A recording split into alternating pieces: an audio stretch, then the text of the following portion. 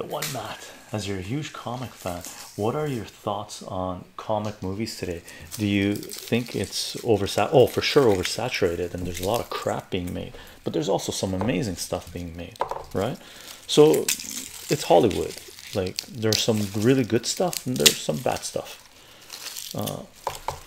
Like for example, Doom Patrol TV series is really good, trippy, right?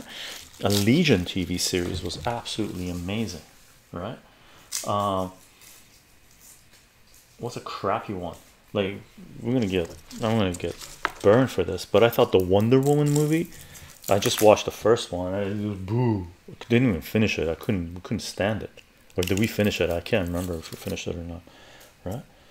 Watchmen, sorry Alan Moore, really loved Watchmen. So there's a whole bunch of stuff.